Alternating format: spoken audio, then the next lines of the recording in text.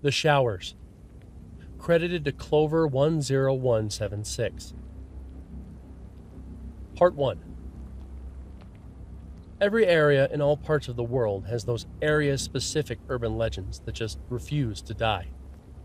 Whether the stories are about a haunted asylum on the outskirts of the city, a creature that lives in the nearby woods, or a ghost that haunts a lonely stretch of road outside of town, there is always a common thread within the tales. No one has ever been to these places, seen the creatures, or witnessed any hauntings with their own eyes. There are members of every generation who will proclaim that they know someone whose brother's best friend's sister went to that haunted house with 13 floors, that used real blood and snakes and spiders, and is so scary that no one has ever made it all the way through.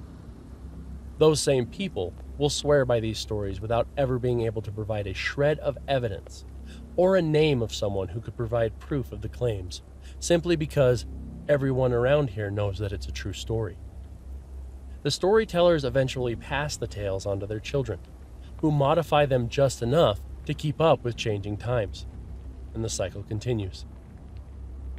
I'm as skeptical as anyone when it comes to these stories, seeing as I was like a junkie when I was younger, constantly searching for more terrifying stories about whatever area of the country I was living in at the time. I made up and spread stories about haunted pizza parlors in New York, my cousin's encounter with the Jersey Devil, or how my grandfather encountered a feral human-like demon creature in the woods of Colorado.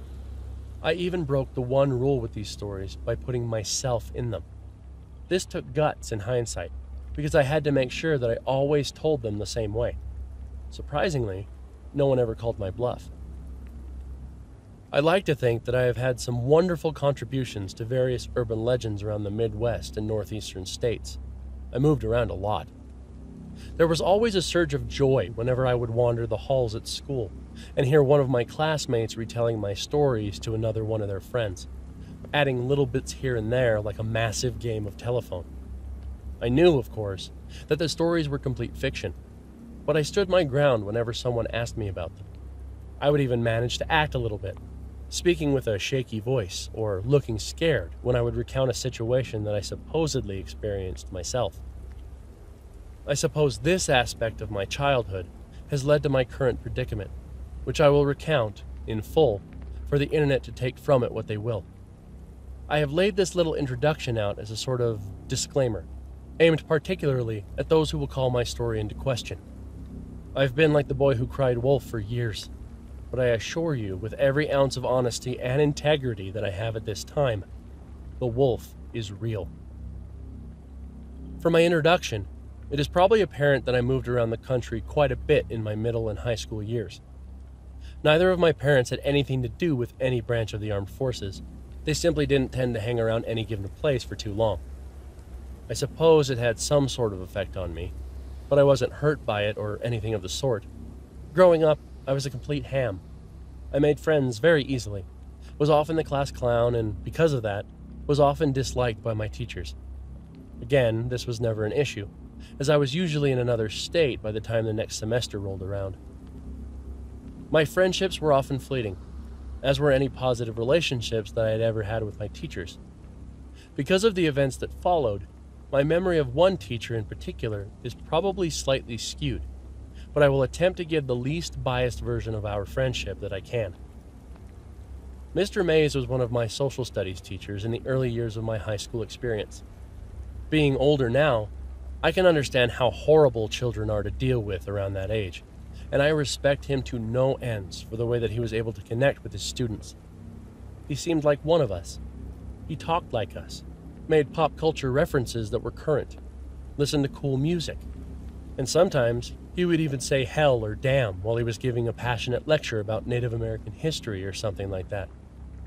A teacher that swore even a little bit was the epitome of cool to a freshman in high school. My memories of Mr. May mostly stem from the way that he really got into anything that he was doing. The instance that is still very vivid in my mind was, of course, around Halloween of my sophomore year. Mr. Mays had the typical teacher decorations around the classroom. Smiling jack-o'-lanterns and black cat cartoons, typical and boring in the minds of egotistic high school students. However, on the 31st of October, When most other teachers were rolling their eyes at the fact that teenagers still took dressing up in costumes on Halloween seriously, Mr. Mays took the whole cool teacher thing to a new level. We walked into the classroom and were surprised to find the blinds drawn, sheets over the smaller windows, candles lighting the room, and a single frowning jack-o'-lantern sitting on a stool in front of the desks. Mr. Mays sat at his desk, just watching the students come into class and take their seats. He didn't have to ask anyone to be quiet, because the moment everyone walked into the room, they were either too excited to care about petty conversations or too confused to bother with them. The students took their seats as Mr. Mays began his lecture. He spoke quietly to set the mood, and took a seat on a chair right next to the jack-o'-lantern in the center of the room. "Today is probably my favorite day of the year, class," he said in a monotonous voice. "Halloween is my favorite holiday, and I want to share with you exactly why I love it so much." One girl raised her hand with a concerned look on her face. "I'm pushing the due date for your papers to next Tuesday," said Mr. Mays, without bothering to look at the girl, who slowly put her hand down, looking around at the other students with a hint of embarrassment. The class erupted in quiet cheers, and Mr. Mays waited for the inevitable silence. He began his story immediately after the class had calmed down. I will attempt to recreate the amazing story that Mr. Mays told the class that day. The way in which he told this story rendered the horror junkies speechless, and the rest of the class terrified. The same girl that had raised her hand to ask about the paper was holding her knees to her chest by the end of it, a look of terror on her face. The important thing to know was what the story was about. The specifics slip my mind now and aren't too relevant. I'll try to recount the parts of the story that matter the most, but don't hold me to it. Basically, Mr. Mays and his friends had set out on a road trip around the country after graduating from college. They took a truck, loaded it with camping gear, and set out to sightsee for the entire summer. The group went from the Poconos in New Jersey down to the coasts of Florida, New Orleans, to California, and up to Washington. From there, they went to the Rocky Mountains in Colorado, and then back home to New York. This concept of the freedom to travel anywhere had the entire class hooked in an instant. Mr. Mays was the coolest teacher ever, in my eyes. Being adventurous college kids, the group didn't bring a map. There were no time constraints, so they just kind of drove in the general direction that they wanted to go, and eventually found a town to stay in, or someplace that looked interesting. He told us that after spending a week in Colorado, he and his friends had to travel through miles and miles of corn, plains, and more corn. He assumed that they were either in Nebraska or Kansas when they decided to pool their extra cash and stay in a hotel for a night. They settled into a motel in some town that Mr. Mays could barely remember the name of, when one of his friends realized that they were somewhere near his grandfather's farm. He wasn't entirely sure where it was, but being adventurous college kids, they decided to get a quick refund from the motel and try to contact the friend's grandpa. They were unable to get a hold of the grandpa on the phone, so the group figured it would be fun to just show up. Mr. Mays' friend was adamant that his grandparents would take them in and feed them without a moment of hesitation. So, the group set out with an hour of sunlight, seeking the salvation of a comfortable house to stay in. In Kansas, or Nebraska, wherever it may have been, there aren't a whole lot of natural markers that could guide lost travelers. Any directions given to someone who didn't live around the area basically amounted to go up a couple of miles to the corn, take a right and go down a dirt road to the other corn. There should be some wheat on your right. So, as is the case in most scary stories, the group got lost. Never wanting to admit defeat, they drove into the night, making wrong turns every 5 minutes, until they found themselves on a wooded road that Mr. Mays' friend was certain that his grandparents lived off of. Mr. Mays described the road as basically a dark path to hell. I wasn't entirely sure how true this was, because he got very excited and a bit ridiculous with his explanations of the trees that almost tried to grab the car, and the red eyes of countless animals looking at them from the darkness. Regardless, the typical horror tropes worked on most of the class. Everyone was terrified. So the group of guys drove on this dark road for about 15 minutes before they came to a clearing and a small building with lights in it. and what seemed to be a silo. They figured that, at the very least, the people who lived here would be able to help them find where the guy's grandparents lived. The whole idea of everyone knows everyone in these hick parts of the country fueled this hope. They pulled the car up near the building, realizing when they were out of the car that it appeared to be like the kind of places where one would store a whole bunch of chickens, not a home. Still, the lights were on, so they figured they would give it a try. They approached the building as a group, looking in the semi-open sliding door to find a big, empty room. Hanging fluorescent lights lit the room like it was daytime, and they couldn't see a soul. There were no cars, but one of Mr. Mays' friends was convinced he'd seen someone as they pulled up. So they decided to go inside and see if there was an office or something where someone might still be working. Why else would they have this huge place lit up like that? There were no doors on the inside of the building. Again, it was just a giant, empty hall. So the group roamed around the property and over towards the silo. As they got closer, they noticed what appeared to be a cellar door. At this point, I remember Mr. Mays telling the entire class to learn from his idiocy. He told us that he hadn't seen many horror movies before that time, and didn't think twice about approaching a creepy cellar door in the middle of a dark, scary, foreign place. He said that approaching that door was one of his biggest regrets. Mr. Mays let the whole class know that he was going to tell us as much as he deemed appropriate about the experience. He felt that we were mature enough to handle it, but advised anyone that was squeamish to leave class early. Several students quietly gathered their things and walked out the door, a couple of them being stoners who saw this as an opportunity to smoke behind the school before their next class. I didn't even give the announcement a second thought. Like I said, I was and am a sucker for this kind of stuff, and Mr. Mays was telling a story better than anything I had ever conjured up. I wanted to learn from this guy, even though I didn't believe much of the story. After the class had thinned a bit, Mr. Mays continued with the story. He told the remaining few that he and his friends opened that cellar door, releasing a smell that he only described as the most putrid thing my senses have ever experienced. The group was no longer concerned with finding the owners of the property, but was now set on finding the source of that smell. They went down the steps into the cellar, which was lit by single bulbs spaced sporadically along the ceiling of a long hallway. No one spoke. Things had gotten too strange. The walls were lined with metal sheeting, similar to the roofing on farms. The hallway itself was crooked, and the ceilings constantly lowered and rose, like a tunnel that was hastily dug and then never touched up. There were sections where the boys had to almost crouch in order to pass. The worst part, Mr. Mays told us, was that the light bulbs continuously flickered, sometimes acting like a strobe light and making it very difficult to move through the winding and unstable hallways. In hindsight, he was certain that his mind was playing tricks on him, but he remembered seeing flashes of things that couldn't be there. He said that when you are that focused on something, or if you are that nervous, your mind can do that to you. It can simply revolt, showing you things or people that aren't there. He continued to describe the hallway, and I was on the edge of my seat. The halls were windy and seemed to go on forever. Mr. Mays guessed they were somewhere under the creepy forest they had driven through when they found a door, but he couldn't be sure.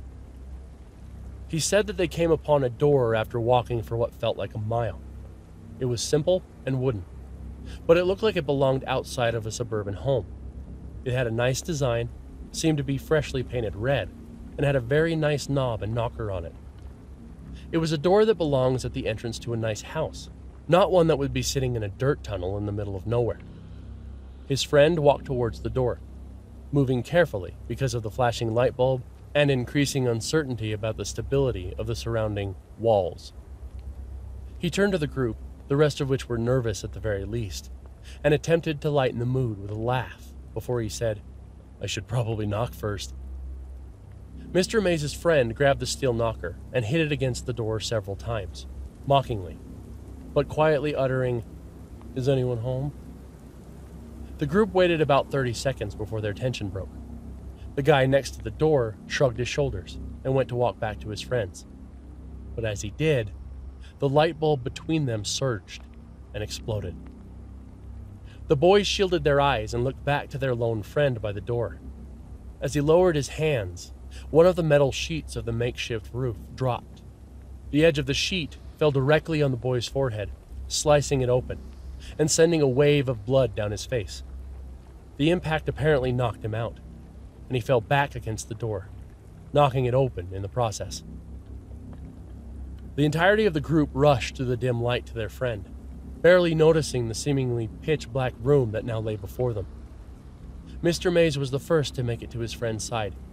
He lifted the guy's head into his arms, immediately taking off his jacket and putting it over his forehead to attempt to stop the bleeding. Once the group had calmed down, Mr. Mays noticed that the arm that had been bracing his friend's head was soaking wet. He was confused about this and was attempting to sort it out when one of his friends started talking. He said something along the lines of, "The lights, we have to go," when Mr. Mays took notice. "You know when you turn off a light," he told the class, "and everything is almost pitch black, except the light of the bulb dying out or cooling down? It was like that. But there were so many of them. At least 20 light bulbs had lit the room seconds ago, and now only looked like little stars in the darkness. That was definitely terrifying. But that wasn't the scariest thing. There was still a very dim light coming from the hallway behind them, and though it was weak, it lit the room up just enough to see the shape of tens of people standing less than 10 feet in front of them. Mr. May's friend went to say something else as one of the bulbs to their right flickered to life. Let me interrupt at this point and say that Mr. Mays was a generally playful guy. He had that tone of voice that makes you want to respond. Basically, he could say, "Let's go jump off of a cliff, guys," and you would want to respond with, "All right, Mr. Mays, show us the way." That is a ridiculous statement, but it gets the point across. He was a charismatic guy. The whole story up to this point had been told like a campfire story. He had the voice inflections of someone attempting to be mysterious and scary, which worked, but was noticeable. At this point in his tale, I recall that changing completely. He was no longer attempting to spook anyone. I could tell that this section was difficult for him. Either he was a very good actor, or it was really a terrifying memory for him to relive. He told us that the light bulb came to life and illuminated the group of people in front of him. In the dim light, he could see children, at least 20 of them in just the visible light. They were all dressed in nightgowns that looked to be tattered and torn, stained dark with something. Their hair was long. Every single one of them looked like they had not had a haircut since birth. Some of the children were almost completely obscured by the length of it. Every single one of them didn't appear to have seen a shower or nice bath in their entire life. Mr. Mays told us that the most terrifying part of the whole thing was that none of the children were moving. They were all standing, staring, most of them only visible from the faint light reflecting off their eyes. His whole group was paralyzed with fear for several seconds when they heard what sounded like an animal in the distance, yelping. The way it was described was like the sound of a dog crying, multiplied by 10. This spurred the group to life, just as the children began to step forward. His friends grabbed the injured one and lifted him out of the room and into the hallway in an instant. Mr. Mays took another second to move and had difficulty finding his bearings. He reached to his left in an attempt to find a wall to lean against and ended up finding a handle, then pulled hard, never losing his vision on the children. He bolted for the door right as he noticed what he had grabbed onto. A shower head protruded from a cement wall, reaching maybe a foot into the room. There was something leaking from it, but it was too dim to tell what it was. He realized that it had been leaking onto him, but he didn't care. There were now children stammering towards him as an animal cried in the distance, and his friend was seriously injured. As he left the room, he made a point to emphasize that he could make out several more shower heads on the wall near the single, dim light bulb. "This is why I call them the showers," Mr. Mays told the class. I was transfixed, sitting as far forward as my desk would allow, bracing for more. "I slammed the red door behind me," he said, and ran through that hallway faster than I have ever run before or since. I made it back to the car, and we drove out of there like a bat out of hell. A couple of students snickered at his use of the word hell. So, when you're out trick-or-treating tonight, make sure that you know exactly where you are headed, and don't go out to any abandoned farmhouses. I mean, there aren't many around here, but you're all smart kids. Except Jerry. The class laughed, and the mood lightened as the bell rang for passing period. Mr. Mays turned the light on and thanked everyone for listening, reminded them about the paper due next week, and told us to have a safe and happy Halloween. Students all around me were abuzz with theories about the story they had just heard. I bet it was some sort of crazy Nazi hideout, said one girl. I think they were all ghost babies that were killed by a dog, said another. I couldn't theorize in the slightest. I was still caught up in the moment. The way that Mr. Mays had told that story and the detail that he included in it left me feeling like we didn't get the whole story. A couple of days later, I stayed after class and asked him about how it really ended and what happened to his friend. He laughed and said that his friend was fine, and then it was honestly, he whispered this part, probably due to some of the drugs they were on at the time. Mr. Mays winked at me as if to say, "Don't tell anyone about the drugs bit, kid," and I smiled and left. I lived in that town for another couple months, and then was rapidly moved halfway across the country to Milwaukee, Wisconsin. I twisted the story around and told it around campfires as I got older, and it was always a hit. But I always changed the ending, letting the friend die of blood loss or from being dragged away by the children. It wasn't until college that I got a chance to talk to Mr. Mays again. I went to college in northern New York, not for any reasons associated with this story. College was a fun time for me. I continued being the same ham that I had always been. It wasn't until sometime around my junior year that I ran into Mr. Mays at a bar that I frequented. Initially, I couldn't be sure that the person I saw laying with his head buried in his arm at the bar was Mr. Mays. The only trait that grabbed my attention was a sweater that he used to wear on his birthday during class. The shirt simply read, "I'm the birthday boy." I told my group of friends to grab a table and that I would join them in a second, then walked over to the man at the bar. "Mr. Mays?" I said, and the man looked up. The man took a second to look at my face before he smiled, put a hand on my shoulder, and said, "Hey there, son. How have you been?" I could smell some strong whiskey on his breath, and his cheeks were flushed. The look in his eyes told me that he was 3 sheets to the wind and probably had no idea who I was. "Mr. Mays, it's Jack. I was a student of yours for a couple semesters about 6 or so years ago." His face changed a bit, and a genuine look of recognition set in. He took a calmer tone, smiled, and said, "How have you been, Jack?" We talked for a solid 20 minutes. I told him what I had been doing for the last several years, and he told me. Apparently, he was still teaching at the same school, doing the same old shtick, as he called it. I asked if everything was all right, and he said that they were as good as they ever have been, or were ever going to get. It took me a while to realize that I was an adult that was having a conversation with another adult. Every time I had spoken to Mr. Mays previously, I had been in the student-teacher relationship, but now I was just a guy having a drink with a friend at the bar. My friends eventually left, and I continued to drink with Mr. Mays. He told me all about his divorce and his kids, things that I never would have asked or cared about previously. But now I cared. He was a real person to me, not just an idol anymore. This was a guy who had real problems, not the infallible teacher that I once thought he was. It had been several hours before I even brought up his story about the showers. I told him all about my history with urban legends and scary stories, and he just laughed. When I mentioned the story that he had told us years ago, he almost seemed uncomfortable.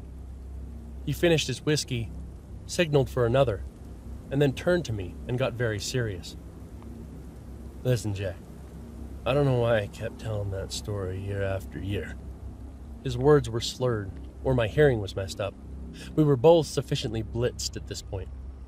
"That was what my therapist told me to do when I was younger. I had to tell people it. It comes to grips with it or some shit." He took a big swig of his drink. "Wait, your therapist?" I said. Mr. Mays laughed heartily and looked at me. "Of course, Jack. You think that something like that wouldn't fuck a person up? I was confused, but smiled nonetheless.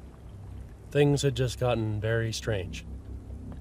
But I mean, you said you were all on drugs or something, right? No one was too terribly hurt.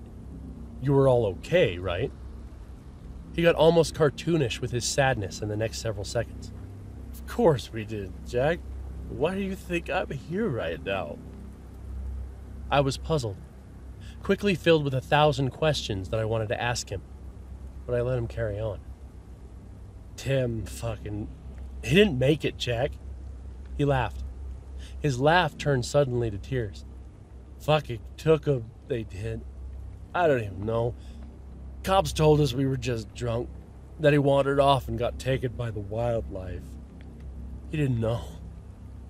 He didn't see it, Jack. I was absolutely stone-faced at this point.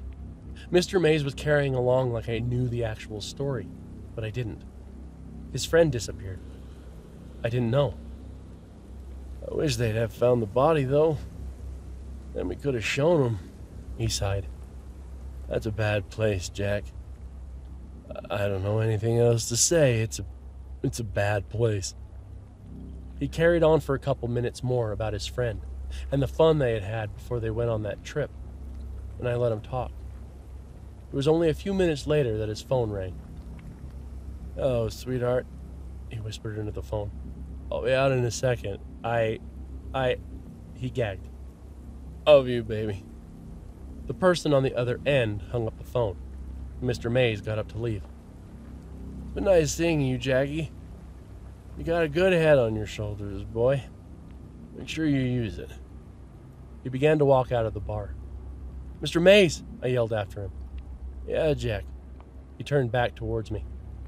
Where'd you say all that Showers business took place? Where? Hell, didn't I mention it? It's somewhere outside Broken Bow, Nebraska. Fucking hell on earth, if you ask me. Mr. Mays walked out of the bar after waving to me, running into the wall before eventually finding the door. That was the last time I would see him.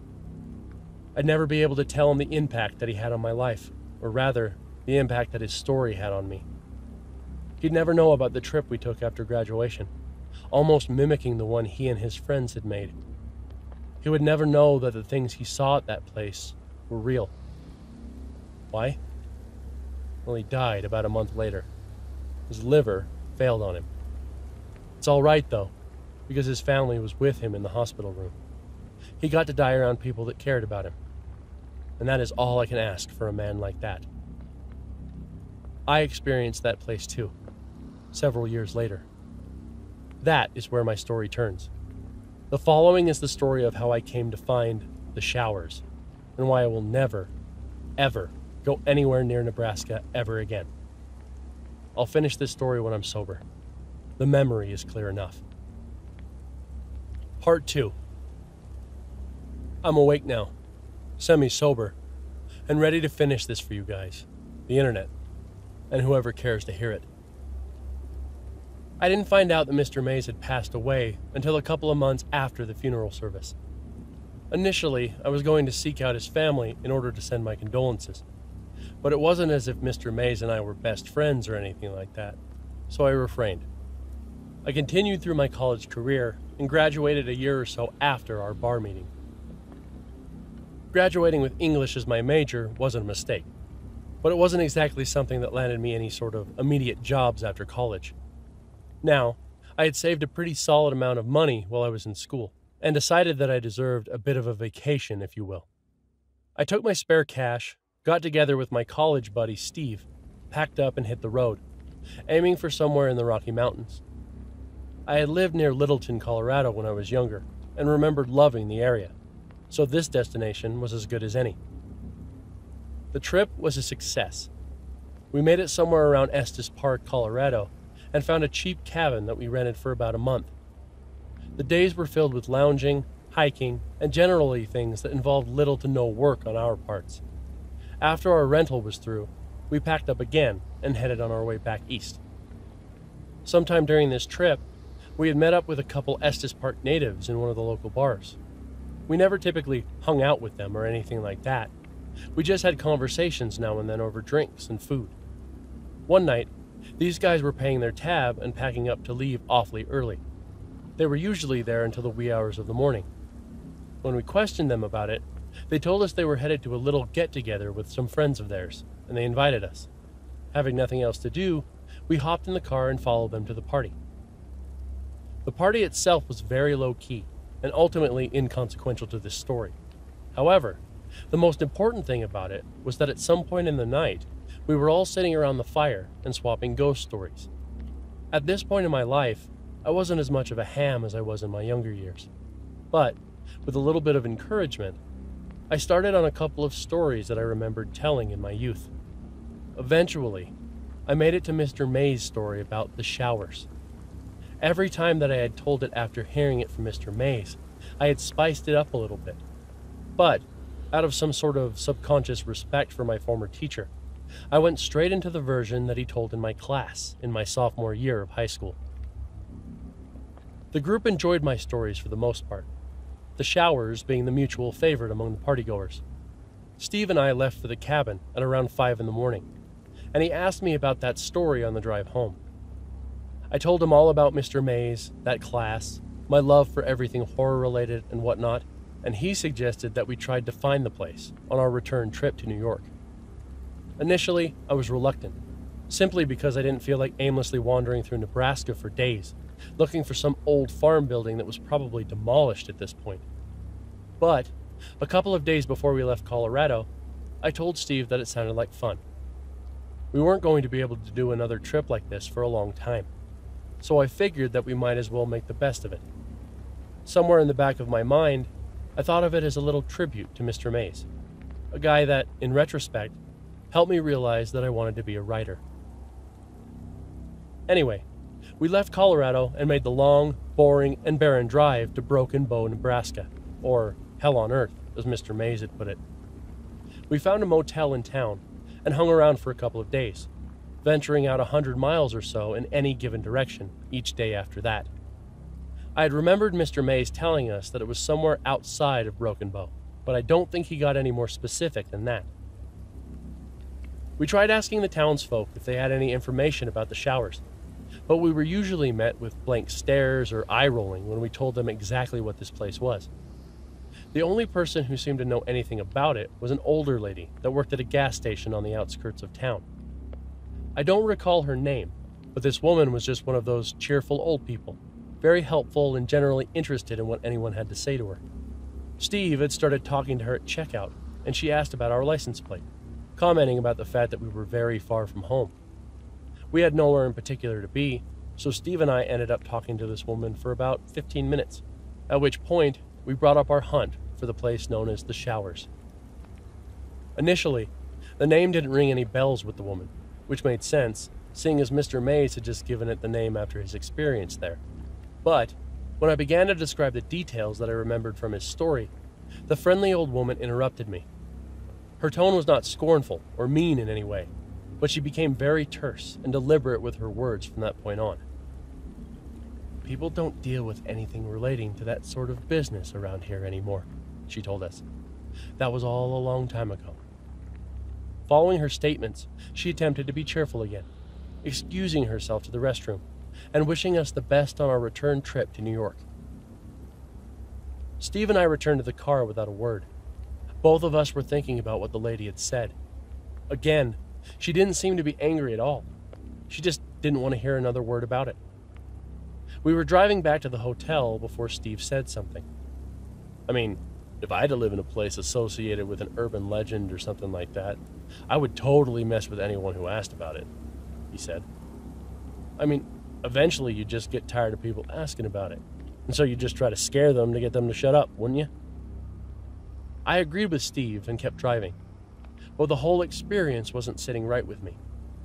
If this was some sort of well-known legend in the area, why did no one else in the town seem to know anything about it? But I managed to shrug it off. Mind you, neither of us was scared of finding the showers. This little excursion on our road trip was more like a scavenger hunt, a cap-off to an overall relaxing vacation. Steve and I were basically like tourists, hunting for the site at which a famous movie was filmed or something like that. We went into the whole situation with little to no expectations, and a fleeting hope that we would be able to find this place. We spent another day in Broken Bow before we took our next trip out to try to find the showers. Nebraska isn't as terrible of a place as people make it out to be, but it really isn't all that exciting. We found a bar and spent some time there, and that was just about the extent of our activity on our day off. When we did get back on the road, we decided that we would attempt to stay off of main roads for as much of the day as we could. I knew that there was no way that this place was going to be off the highway, and I remembered some detail about a dirt road in Mr. Mays' story, so we went looking for those. This was a fairly futile effort. Most of Nebraska is dirt roads. It was 7 in the evening when we came upon a small but thick forest. I use the term lightly, but for Nebraska, this place was like an oasis. The trees were full and thick, shrouding most of its insides in darkness. The sun was setting, and even though we had run into a few of these random crops of trees, we agreed that this one showed more promise than any of the others. There wasn't really a road, but there looked to be a path where a dirt road might have been at some point, so we drove along that. If the car was able to handle the Rocky Mountains, a dirt path in Nebraska would give us no trouble. We moved slowly and carefully along this trail, making sure to clear any fallen trees in the road or rocks that would render the car useless when the sun finished setting. It was pretty dark in this place during the day, but when night came, it was something else entirely. I had an inkling at this point that we had found the right place, but I didn't want to jinx it, so we continued onward. I didn't realize it at the time, but the little bits of light that managed to penetrate the canopy in this miniature forest actually did make it look as if the tree branches were trying to grab the car, just like Mr. Mays had mentioned in the story. I'm still convinced that he made up the part about the animal eyes, though. The most aggressive creature we saw in the woods was a dead rabbit on the side of the trail. It didn't have any obvious signs of death. It just looked like it had simply laid down and never bothered to get up. We drove around in the darkness for quite a while before we found a clearing. We had to move several smaller clusters of branches out of the way before, but right in front of our exit was a giant, dead monster of a tree. There was no way we were moving this one, so we got out and turned on the bright headlights in the hopes that it would illuminate the area in front of us. There was a feeling of excitement mixed strangely with fear when I saw what lay 50 feet beyond the clearing. There, lit partially by the headlights from the car and the little bit of light from the crescent moon, was what appeared to be an old barn house. This wasn't a typical farmhouse. It was larger than the barns that I had seen in films, and didn't have any sort of crest. It basically looked like a small warehouse. I wasn't entirely sure at this point if this was the place we were looking for, but this was definitely the closest we had come. I moved through the brush until I was roughly 20 feet from the entrance, at which point all of the growth seemed to stop. I don't know if the owners had done something to the soil, but the whole structure had a border around it that was clear of any sort of plant life. I approached the entrance to the building, a large sliding door, as Steve came up behind me with 2 flashlights in hand. "So you were just going to run off into that place in the dark?" he laughed. I gave a half-hearted chuckle and grabbed one of the lights from his hand. Mine was a little but pretty bright flashlight. It was the kind that hikers would most likely fasten to their backpacks, just in case they were stranded at night. It worked well enough. I grabbed the metal door with both hands, holding the flashlight with my mouth, and gave it a tug. It moved slightly, creaked a little bit, but there was no way I was doing this by myself. Steve came up from behind, set his flashlight on the ground, grabbed the door and said, 1, 2, 3. We pulled at the door with all that we could muster. Once we had managed to move it a couple of inches, it must have latched back onto its track because it slid very easily, stopping hard with a loud and echoing thud when it was completely open. Steve picked up his flashlight and walked behind me. I had already moved inside. The inside of the structure was exceptionally bare, almost troublingly so. I wasn't entirely sure how far we were from the nearest home or small town, but there wasn't even the slightest bit of evidence that anyone had been in this building for years. There were no broken beer bottles or empty bags of chips. There weren't even any animal droppings or eager plants that managed to grow here. The room was expansive, larger than your average farm, but not the warehouse-sized monstrosity that I believe Mr. Mays had described in his story. I was sure that it was simply a holding area for farming equipment or something similar at some point. Disappointed, I wandered near the entrance while Steve ventured into the expanse of darkness. As I was running over the details of the story in my mind, something struck me like a sack of bricks. In Mr. Mays' story, there was a silo near the barn. I ran outside, my eyes adjusting easily because at the very least it was brighter outside. I looked in all directions, running around the perimeter of the building. Surely, if there was ever a silo near this place, there would be some evidence of it somewhere. But, despite my hopes, there was nothing but a cluster of thick bushes on one side, brush and dirt everywhere, and the forest that we had come from. I walked back into the building, frustrated and tired. Steve was still excited, eagerly running around the inside of the building. "Even if I could just find a shower head or pipe," he said, "then we'd know it was true. Just keep looking with me." I didn't want to ruin his excitement. I had told Steve the story several times, but obviously he didn't realize that this just wasn't the place. The building was weird, yes. It was out of place and oddly pristine, but it wasn't the location of the showers. I let him explore for a little bit before I called him over. "This is probably as close as we're going to get, man," I said. "But this isn't it. Remember the silo?" His face went from excitement to disappointment in an instant, much like a young child who didn't get the presents he wanted on his birthday. I patted him on the shoulder. "This is still pretty cool, though. I mean, we could still tell people that we found it." I was reverting back to my old habits quickly. Steve laughed. "Yeah, man, I guess we could. It is definitely creepy enough. We should get some pictures as, like, proof, you know?" I agreed with him. "I'm gonna go grab the camera really quick," he said as he bolted out the entrance of the building. I was left alone in the building. It was very quiet when I was alone in there. I could hear the faint sound of Steve running through the brush into the car. But once he was far enough away, everything was quiet. I remember not even hearing the wind or the chirping of crickets as I walked deeper into the dark, flashlight in hand.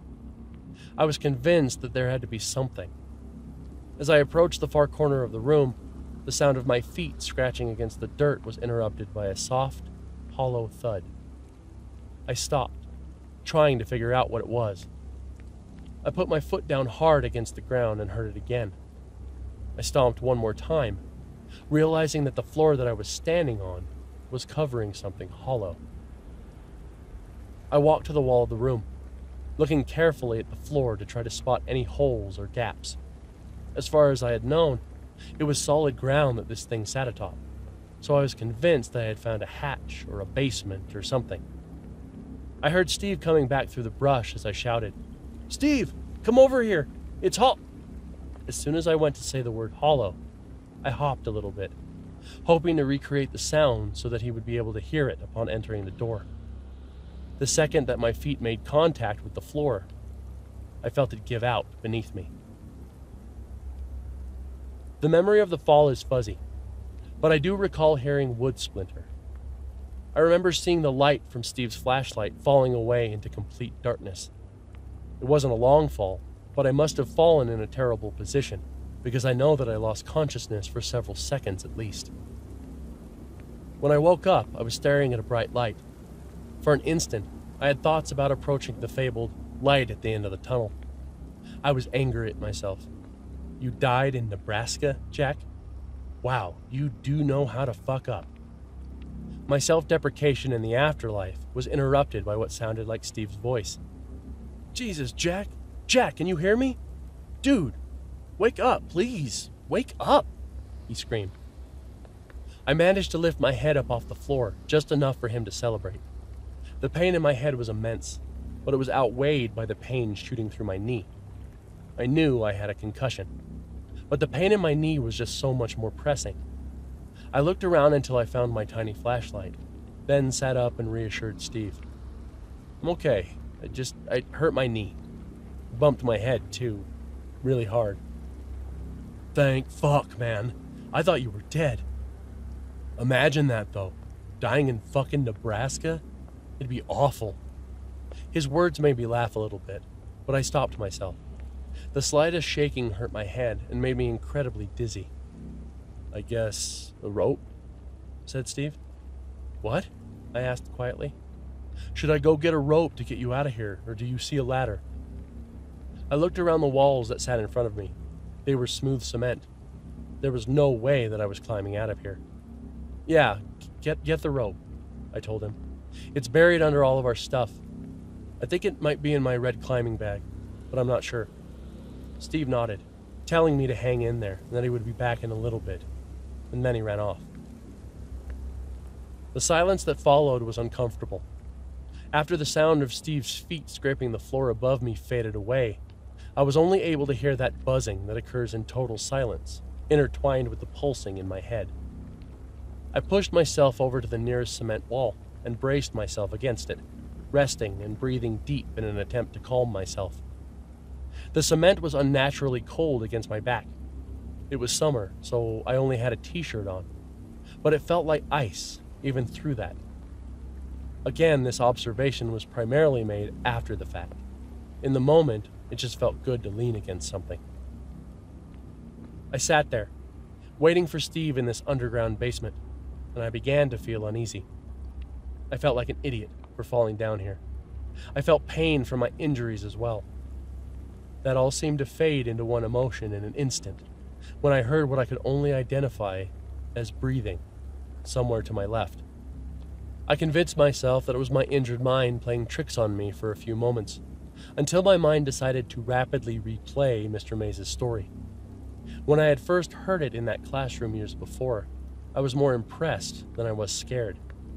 But now, sitting in a dark basement in the middle of Nebraska, I felt something that I hadn't felt in a long time. It couldn't even be summed up in the word fear. As I sat there, I felt all-encompassing dread. I pointed my flashlight to the left, the direction from which I thought I heard the sound. The light didn't reach the other wall. It was too far away. But I was comforted to see absolutely nothing there. I breathed deeply for a couple more seconds before I heard another noise in the darkness. It was very quick, and I cannot be sure that it wasn't my own body moving around without my noticing. But I thought that I heard a scraping sound not 10 feet in front of me. It sounded like the noise your feet make when you are walking across a dirt-covered floor. Before I could react, I heard the breathing to my left again, closer this time. There was no way this was real. I hadn't seen so much as a spider web in this building, and now I was convincing myself that something next to me was breathing. I was angry at myself for getting so worked up. I told myself that the human brain is constantly hallucinating. I told myself that while in silence or darkness, the brain will make sounds to fill the gap, or make you think you see things that aren't there. I channeled my inner skeptic in order to calm myself. It worked. It worked until I saw a flash of something in front of me. I can't be entirely sure what it was, but I heard the accompanying sounds of feet scraping against the floor, and I began to swell with dread. I decided that the best course of action at this point was to turn off my flashlight, assuming that if they couldn't see me, they couldn't get to me, whatever they might be. I turned off my flashlight and was left in complete and total darkness. The bulb of the flashlight faded as it cooled, and I put it into my pocket, simultaneously pushing back against the cold cement wall in an attempt to stand. I managed to get up on my foot, and found that I couldn't stand to put any pressure on my injured knee. I limped to the corner, humming to myself, trying to break the deafening silence. I called for Steve as loud as I could manage, but heard no response. He was probably in the back of the car, still hunting for the rope. There had to be a ladder or something, somewhere. I continued to hum, and my heartbeat, which had been beating almost out of my chest, slowed to a manageable rate. I moved along the cement wall, keeping my whole body against it, and the weight off of my injured knee. I had traveled what I guessed to be about 10 feet when my head made contact with something in front of me. I tumbled to the ground, My concussion must have amplified the pain, because it was blinding. I reached both hands to my forehead when I felt something warm and wet with my fingers. I searched for a cut anywhere on my forehead, but couldn't find one. I desperately searched for my flashlight as I sat up and tried to get back against the wall. I grabbed the light in my right hand, bracing against the wall with the other. I turned it on and pointed it into the darkness where I was just laying.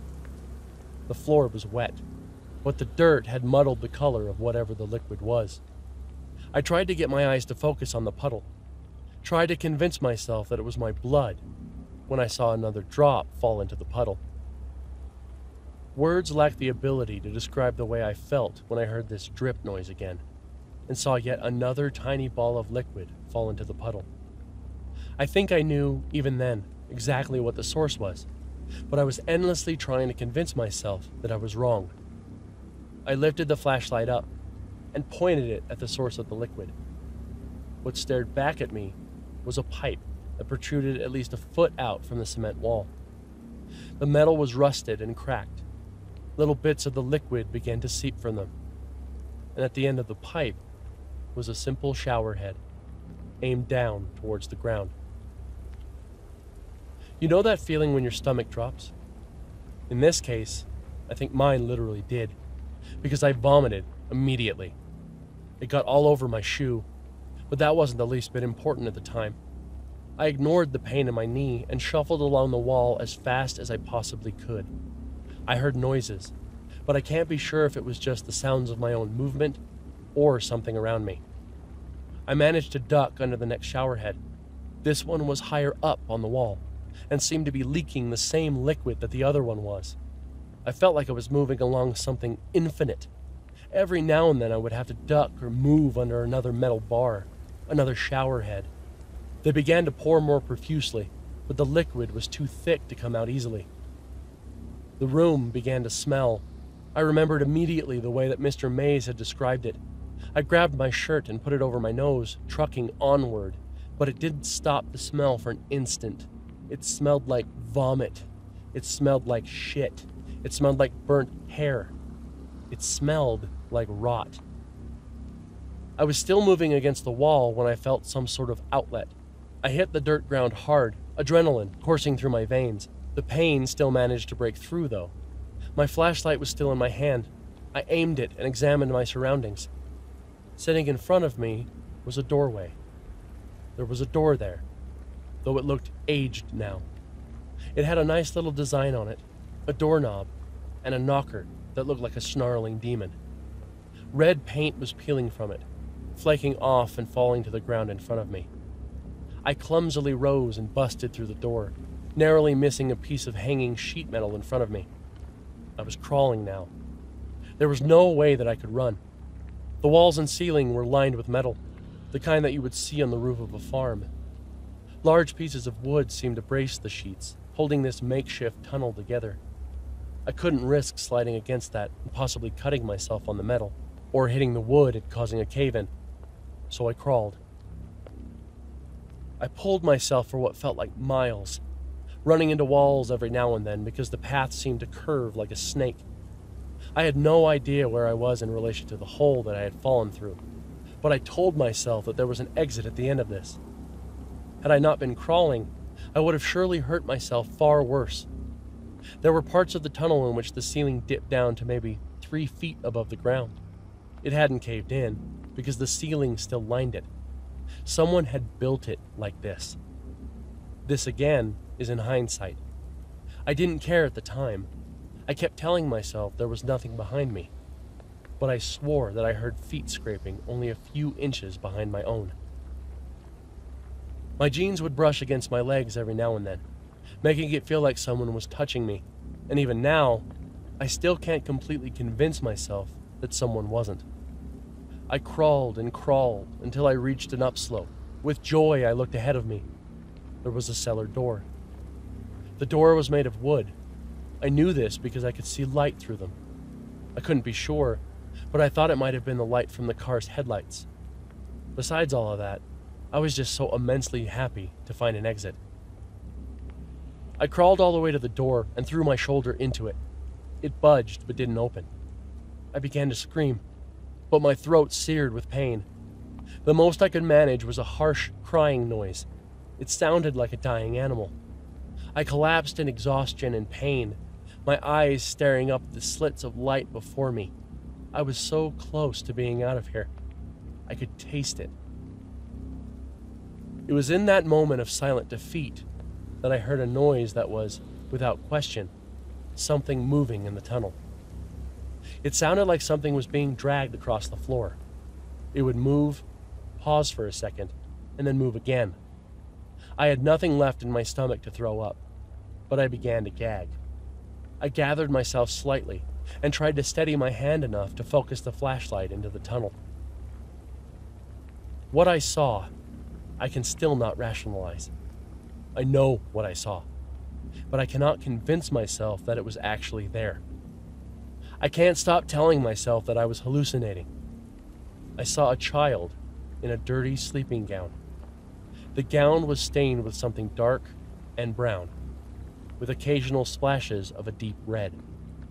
The child was extremely frail, like the pictures that people might see of a Holocaust victim. I could only make out one eye, brightly reflecting the light of my flashlight, in between huge tufts of long, dirty hair. It reached down beyond the fingertips of the child, which were caked with dirt. The boy or girl, I'm not entirely sure which, moved towards me with difficulty. It wasn't breathing hard, but it seemed that every movement of muscle took every ounce of strength the child had. The thing that froze me, though, was the eye. It was only visible because it was reflecting my flashlight, but even in that glint, I could feel anger, or deep hatred, or something like it. This is the point in which the English language really lacks the right words to explain the situation. I could tell that this child meant me harm. Whether it was a hallucination or not, the thing was getting closer.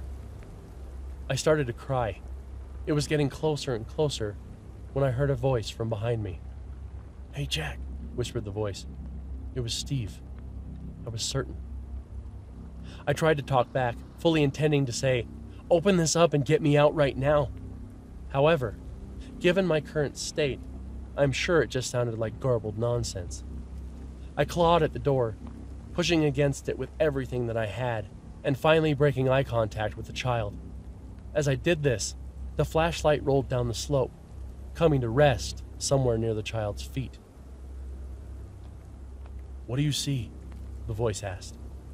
"What are you talking about?" I closed my eyes. I remember hearing a reply along the lines of, "Just look at it. Tell me what you see." But my own screams of frustration drowned it out. I was mumbling like a maniac when the voice told me, calmly, "Rest for a second. I'll get it." The statement took a second to settle in, at which point I closed my eyes tight. "Steve, just do it. Please. Please just get it open, please," I whimpered. "Just get me out of here." My voice was beginning to get louder. "Steve, goddammit, open the fucking wooden door." I opened my eyes for a split second to see nothing but black hair dangling in front of my face, a small glint of light hidden in the mess of tangles. I slammed my eyes shut and screamed with every ounce of energy I had, "Open the fucking door!" The door behind me gave way, and I fell onto the dirt, taking in a breath of fresh air. My eyes were still closed, but the first thing that I did was scramble to find the cellar door and close it. Once I had done that, I took a deep breath and opened my eyes. I saw the barn in front of me, illuminated by the headlights of the car. My head was pulsing with pain. I was covered in dirt and liquids that I didn't even care to know the origin of.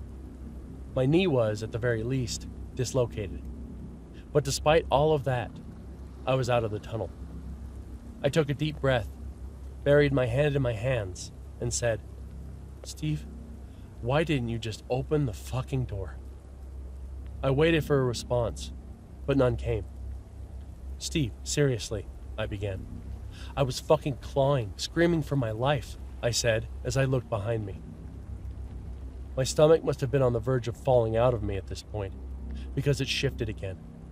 The only thing behind me was the large mass of bushes that I had seen while examining the perimeter of the building. I was angry. "Steve, this is not the fucking time. Come out of the fucking bushes." I was getting ready to stand up when I heard a yell from the front of the building. A flashlight bobbed up and down in the semi-darkness. Steve was running into the open door of the structure, yelling my name and telling me not to worry. I must have lost consciousness at that point. When I woke up, Steve was standing over me, desperately trying to wake me up. His words were almost incoherent, at least to my ears. He helped me to my feet and began to walk me to the car. As we walked away, I saw my flashlight sitting just outside the cellar door. The light was fading. Steve brought me back to the car and then drove me to the nearest hospital. I fell asleep, but he told me that he drove around for an hour before he found a main road. I don't think I ever told him the whole story. I believe he thinks that I was just injured from the fall. He never really asked about it, and we didn't stay in contact for much longer. It's not like we deliberately parted ways. We just sort of stopped hanging out after that trip and went our separate ways. I've never been able to fully understand what happened that night. There are many things that I can explain away as being hallucinations, but there are still many things that don't make sense. The shower heads were there, and they were leaking something. The door was real. The tunnel was real. Most everything else can be semi-rationalized. If I can convince myself that I had a very bad concussion, a very, very bad concussion. But the one thing that I couldn't have imagined was that cellar door was locked, and then it suddenly wasn't. I am still as skeptical as I have ever been, but I believe in what happened to me at the showers. I'm not a hermit or socially inept because of this. I drink a lot, but I am still functional. But I will never return to Nebraska. No one will ever be able to convince me otherwise. I don't watch horror movies either. There's absolutely nothing entertaining about being so desperately scared. That's it, really. There is no typical ending for my story. I was changed by my experience, yeah. But there is no way to change anything about it or fight back against it. I can't even convince myself that I wasn't just seeing things. Believe me, I've been trying for years. Prior to this, there was really no way to find any information on the showers. The legend didn't extend outside the classroom of Mr. Mace. No one told stories like this to keep children away from a certain place or to scare them. It just wasn't known. I guess that's really the point of this whole story. I want people to know, firsthand, what this place is like. Maybe it is a drunk's rationale, or the kid inside me wanting to spread these kinds of stories again. I don't know. I don't care. But it's out there now, for people to mold and warp to their needs. Most importantly, it's finally out of my head. It's getting late, and I'm getting another drink. Cheers. Hey everybody, this is Winter Freshest. I just wanted to say thank you for taking time out of your day to watch one of my videos. If you enjoy my videos, feel free to like and subscribe.